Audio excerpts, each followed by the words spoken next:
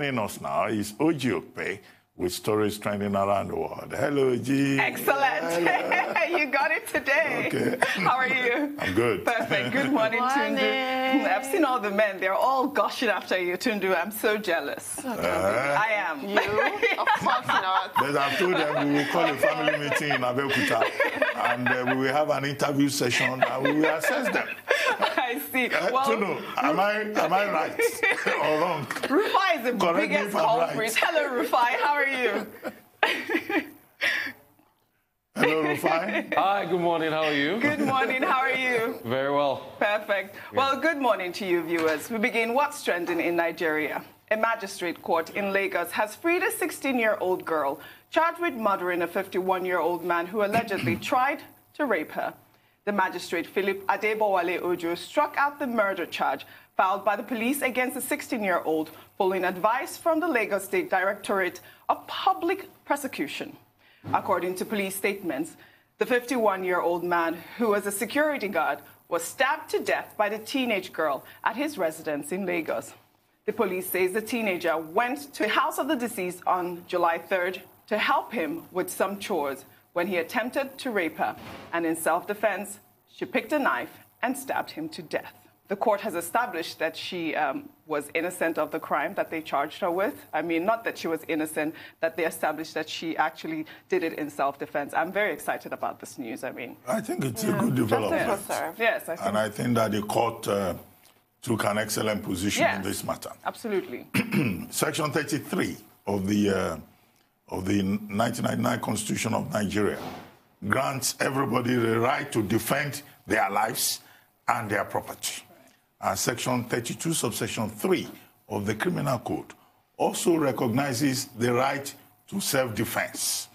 And as it has been determined in Wankwe-Geya versus State, which is a 2005 case, the right to self-defense is a complete defense. Absolutely. It's complete in itself. Yes. So it's a message, this particular ruling is a message to rapists. If you go and rape a woman or you harass a woman, you could be killed in the process by the victim. Absolutely. And if you are killed, you are on your own. You are dead, you are dead. The family, everyone's So I don't know whether the case will go on appeal, but I will be surprised if any, I don't see the state trying any court, reversing that, because the right to self-defense is a complete defense under criminal law. Perfect. Rufai? If you go to rape somebody and you are killed, you just die for the fun of it. Period. You die for fun. Point blank. Very well said, Rufai. Well, still on rape issues in Nigeria, a report detailing 80 cases of rape in Anambra State during the lockdown has got many Nigerians on Twitter outraged. According to Nkechi Anazodo, the director of Child Welfare Service in the state's Ministry of Women Affairs, some of the cases were of fathers who raped their daughters during the lockdown. Ms. Anazodo added that in most of the cases, the fathers who raped their daughters threatened to kill them. She has now called for a statewide campaign to raise awareness in the 21 local government areas of the state. Well, let's take some reactions. One user wrote, "There are many women in our nation today who have been victims of these demons at home. Many don't share their stories. I have personally spoken with over 5 of them. Many have repressed it, some normalized it, and others hate their families for covering it up, and some never shared."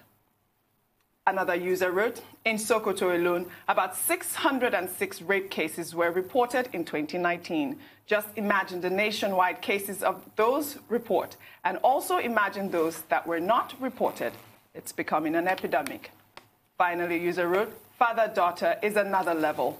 What's going on in the minds of the fathers? And those blaming victims, will you still say she's wearing a short thing is the reason? Cost generation." Well, this last tweet really is my own question. I mean, what is this? Father-daughter rape. I don't understand it. The ultimate abomination. It is the ultimate abomination. I mean, when I was reading some of the tweets, there were a lot of people that had some really derogatory comments, and I couldn't understand. Most of them were rape apologists. They were saying, what is the relationship between the fathers and the daughters? I mean, why would the father rape the daughter? Some of them were calling it lies. This is a report that is absurd. It doesn't happen. I mean, I don't understand. And this is the culture. The rape culture is already accepted in Nigeria, because I'm seeing people saying fathers don't rape their daughters. I mean, I don't understand. So a woman would wake up and say, or a girl would say her father raped her because it makes her look good. Yes. Or I don't understand what kind of ridiculous thinking that is.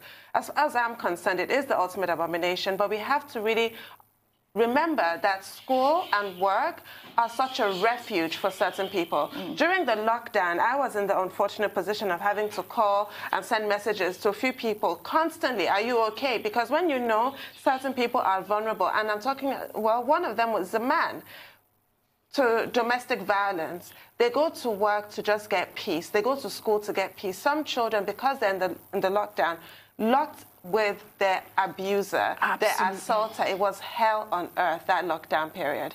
And because of the general mood in some homes, when money is short, violence tends to rise. When people have maybe lost their job, or they haven't been paid, or they haven't been paid their full salary, or they're anxious about where the next meal is going to come from, people take it out on their children. This is so grim, and it's depressing. Well, quickly, we're dealing with two issues here that has been reported by the Director of Welfare Services that you quoted. One is rape, then the other is incest. And both, of course, within our cultural context, do not make sense. They're generally condemned. But I think what you should worry more about is the culture of silence around rape, because rape is stigmatized in our environment. So we may never have the correct statistics. We will never. Which is the point. Because people don't want to report rape out of this fear that the destiny of a woman in life particularly is to end up in a man's house and be a married woman. So many families will never report. So whatever numbers we're quoting are incorrect. But the culture of silence is something that we have to address. People need to be educated. Civil society groups, NGOs, the media need to get into it to conscientize people, to realize that, look, rape is an act of violence against the human person, and that every human person within the Constitution has a right to dignity. It's a violation of that person's dignity. It's an abuse, and it's been criminalized in existing laws. Now, you may argue that the laws are inadequate in terms of punishment, or how you provide the proof of evidence, or you argue the burden of proof. But at the same time, people must just be aware that if you rape somebody, you have committed a crime, and that the victim has a right to report immediately. So this is the issue. And then, of course, in the long term, we need to take a second look at the enabling laws with regard to rape. Those laws are defective.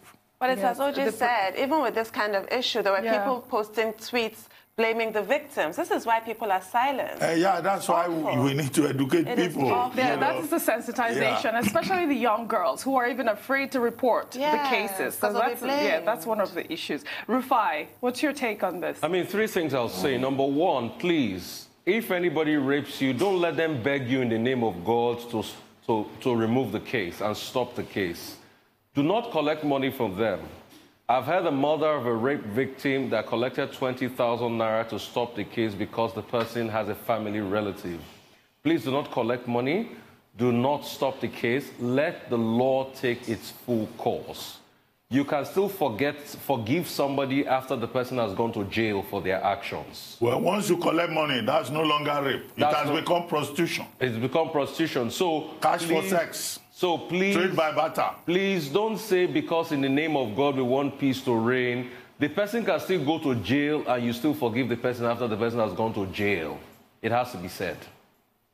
I don't think it's prostitution at all. I don't see rape as sex. Once you collect money? No. No, rape you are selling something. No, rape is an act of violence. It's like saying, if I murder somebody with a hoe, I'm farming. No, it is a murder, it's violence. It's the same thing as collecting blood money. In certain cultures, it happens. No, some people collect money when their relative has been murdered. Rufai's point should be taken conjunctively. And no, not but we have to use the right terminology. Rape and sex are two different things. We all agree that rape is evil, is criminal, But it he is is not saying, prostitution. do not collect money. Yes, I'm not talking about don't collect money. I'm not talking Once about a woman collects money, you are already selling your body. Please? May I finish? I'm not talking about don't collect money. I'm talking about likening rape to prostitution. Rape is not about sex. I never rape said is it's an act prostitution. of violence. If you collect money after you've been raped, you have you've let the perpetrator off the hook. Yes, in the same way that when people are murdered, like Khashoggi was murdered and his children collected blood money. It's done in certain cultures. People collect blood money. That does not mean a murder did not occur. A murder occurred. They've collected money and let the guilty person off the hook. That I need to clarify. It's not prostitution. Very, very well said, too. No, I never said rape is prostitution. Why I said that is because maybe because of the economic status of these people, some people have offered money and say, okay, let's just forget the case. As paltry as even 20,000. No, you're right to say that. No amount of money. I'm just saying, is that prostitution word? No amount of money should be collected. The person should go to jail. Indeed. They should face the full wrath of the law, even if the person is your pastor. Indeed. Very well said, guys. Shall we take another story? Sure. Still in Nigeria. Any woman that collects money for sex. Rape is not sex. Rape is an act of violence. No, I never said rape is prostitution. Okay, we should move on. Collecting money for rape is sex in exchange for money. It's two different things. It is. Okay. Still People in should Nigeria. give sex and collect money. Dr. Bati, shall we take our next story? Yes, please? let's take it. Thank you. Well, still in Nigeria, the governor of Cross River State, Ben Ayade, has unveiled no fewer than 300,000 personal protective equipment to be distributed to school children as the state prepares to open some schools next week. The personal protective equipment, including face shields, overalls, and gloves, were produced at the state-owned garment factory. In a statement on Wednesday, the governor disclosed that the protective gears will be given out for free at public schools and that medical personnel in the state will also be given PPEs for free. The governor urged the federal government to encourage schools to reopen and to adopt a new system that will integrate coronavirus as part of the nation's lifestyle. Well, first, I'd like to congratulate Professor Ben Ayade. I think he's making good strides in his state. His state still has no record of COVID-19.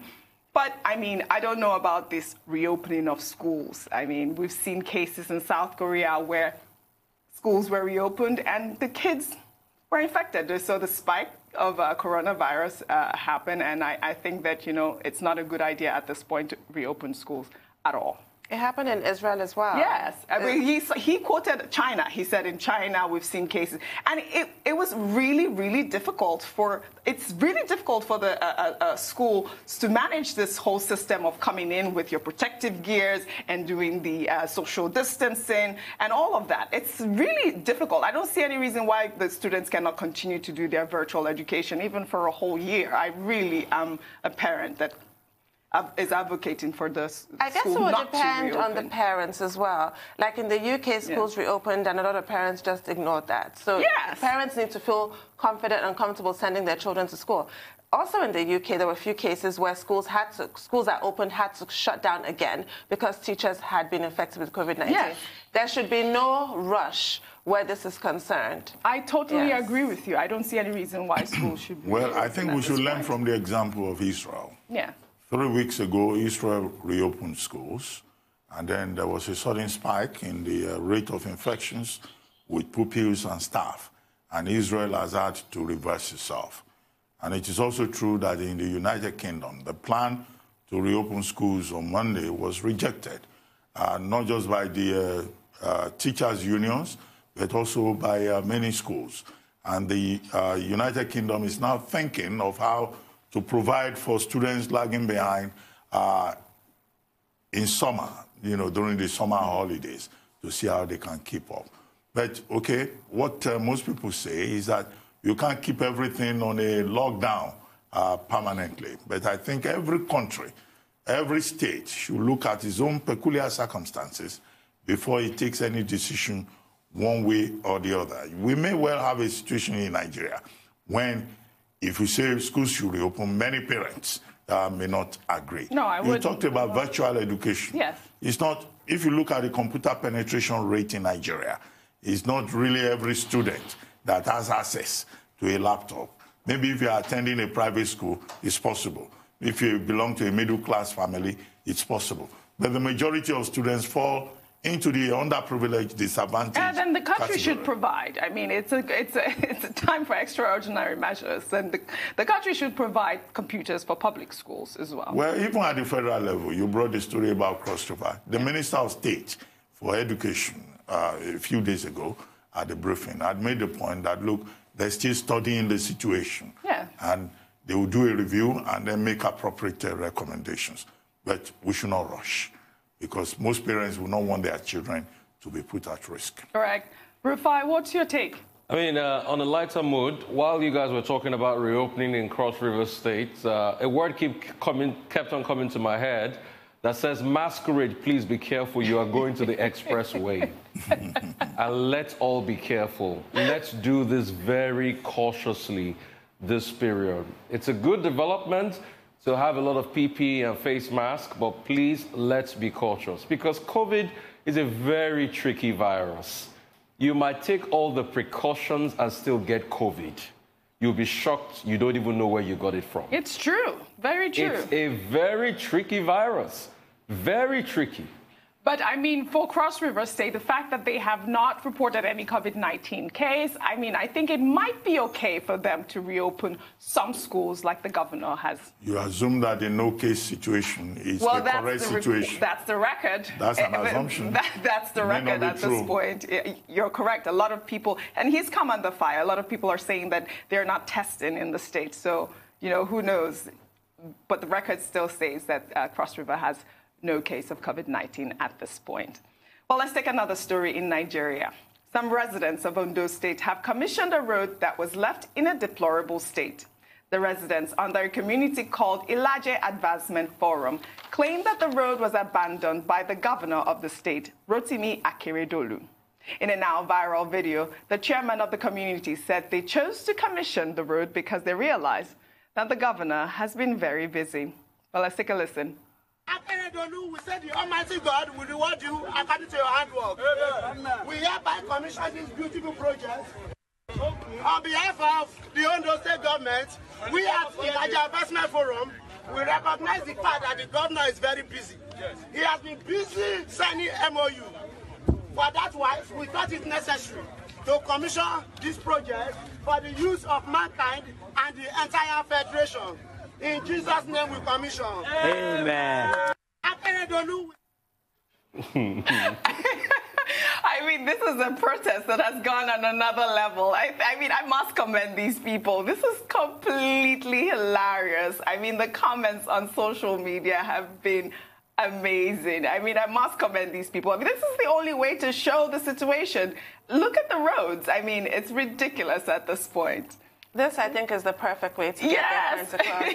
But it's sad for the governor to be lampooned during a re-election campaign in this fashion, and I hope he addresses some people this. are saying that's what it is. Yeah, he has to address this because it does not look good. You're asking people for their votes, and, you know, these are the roads. But do you know if it's a state or federal road? Because I do know that there's been that argument in the past, that the states, when they do repair federal roads, they might not get their money refunded to them. Right, the federal government did approve money to Ondo State recently, but if you were not given permission before you repaired the road, you will not be refunded. So sometimes states are caught between a rock and a hard place. Yes, well, I don't know, but it appears that he had already started working on the road, apparently, and he stopped. So that's the conversation on Twitter right now. Well, the thing is that it's election time. Yes.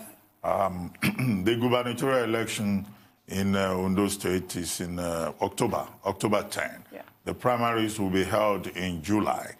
And as the election approaches, you find all kinds of permutations. And even in the All Progressives Congress Party that Governor Akeredolu belongs to, there's also a faction. There's what is called the Unity Group. And there's a lot of infighting within that party. So we may be dealing at one level with propaganda. Secondly, there will be no justification for any state, any community, either Ilaje or Okitipupa or whatever, to have that kind of road that was shown. Look at it, that's not a road. And in many parts of Nigeria, that is what you find. That's what we find. There is the crisis of infrastructure deficit. governors, state governments, federal government not delivering to meet the expectations of the people.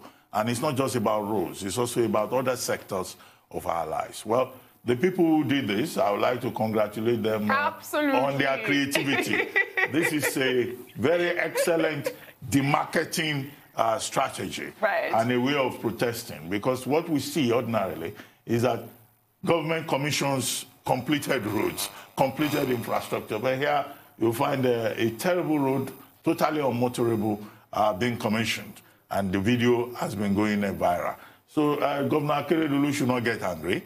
I think he should take special notice of this. And within the time available to him, he can still attend to it. And I would like to see him go and commission the same road, if it is possible, to say, look, we have done the road. You have protested, we have done it. Then naturally, as a politician, he will say this is the work of the enemy. He shouldn't interpret it that way. Before we take a Twitter reaction, Rufai, do you have a comment? I'm not surprised at things happening like this because I am from Ogun State.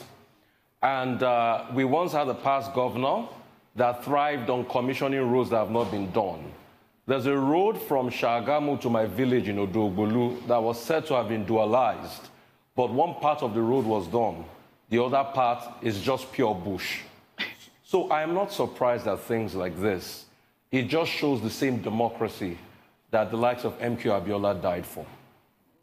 Absolutely. Well, you will get a chance to talk plenty tomorrow about MQ Abiola Rufai. Yeah, tomorrow's and I look forward to that. Yes, absolutely. Well, let's take a reaction on the story. One user wrote, "It's time Nigerians start holding their state governors and local government chairmen to account for poor local infrastructures.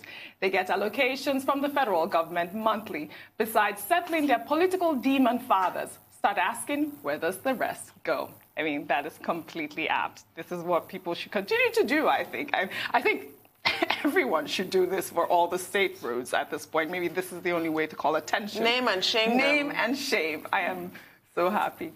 Well, let's take another story. Anti-racism protests have continued to gain momentum across the globe. In South Africa, the economic freedom fighters held a nationwide protest against the murder of George Floyd on Monday. In a now viral video, Julius Malema, the leader of the party, reminded Black South Africans that they cannot be talking about Black Lives Matter if they are xenophobic towards their fellow Africans. Let's take a listen. When you kill Zimbabweans, Mozambicans, Nigerians, Somalians here in South Africa and calling them Makwere and calling them all sorts of names, today you hold a placard and say Black Lives Matters.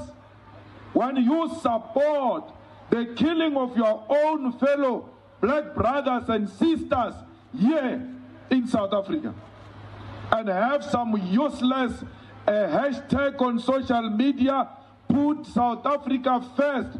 That is a narrow nationalism, because the problem of black people is not a problem of South Africa. A black man is hated everywhere, be it in China, be it in France, be it everywhere. You cannot say South Africa first.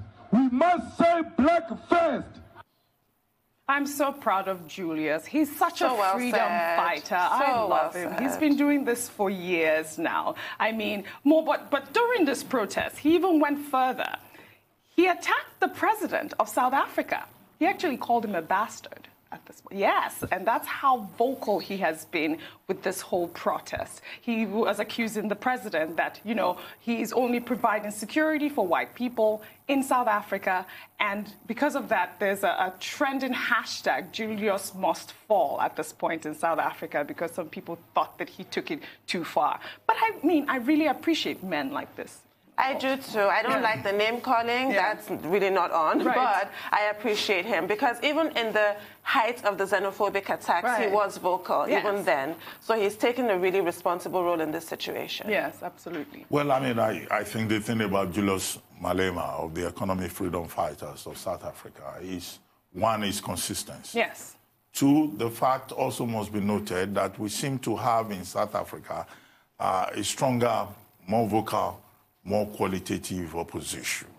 And on many occasions in the past, either before elections or after elections, you see members of the economic freedom fighters in parliament taking very radical positions on issues.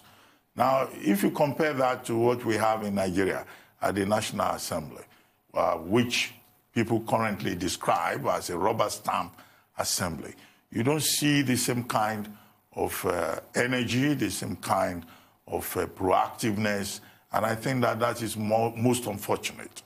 Now, the third point about what you were saying about Black Lives Matter is, again, about internationalization. Yesterday, I described it as a cultural revolution around the emerging martyrdom of George Floyd, because, you know, what is being complained about across the world. Only yesterday, I think in the United States, Christopher Columbus' statue was brought down. Before it was brought down, it was beheaded in some states. The generals of the Confederate Army are also under threat. There is threat to take down General Lee's statue. So you see that there's an international movement. Yes. And I hope that leaders, communities, persons will pay very close attention to the iconic message, to the symbiotic message, semiotic message that is being put across about the fact that when you don't allow justice, yes, you could create a current of revolution beyond even your own boundaries. Yes, but since you brought up the issue of statues, my own take on that is that now that these statues are being brought down, they should be replaced by freedom fighters like, you know, Mandela, Malcolm X, and all of these people. That's my take on that. Rufai. Right, very well said, but I want to say this in relation to what Julius Malema has said, the fact that blacks are killing fellow blacks. But I want to refer you to the words of a man called Frantz Fanon. Frantz Fanon said, and I quote, that oppressed people will oppress others. So black people need to move away from the mentality of oppression that makes them oppress other black people. And it has to be said that we need to emancipate ourselves from mental slavery. None but ourselves can free our minds. Well, you should attribute that quote. You attribute that slavery. You should place that quote with Paulo Freire in Pedagogy of the Oppressed, and what he says about the psychology of the oppressed. But we don't have much time, yes, right?